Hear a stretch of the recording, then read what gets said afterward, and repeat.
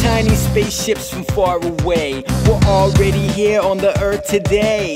Just so small that you wouldn't believe, travel at speeds that we couldn't conceive. That means one could slip right by, undetected to the human eye. Try to catch one, you wouldn't stand a chance, because they're just so small yet so advanced. Those tiny spaceships under our noses, just so small we'd never notice. And while we're looking up at the sky, a tiny spaceship can slip right by.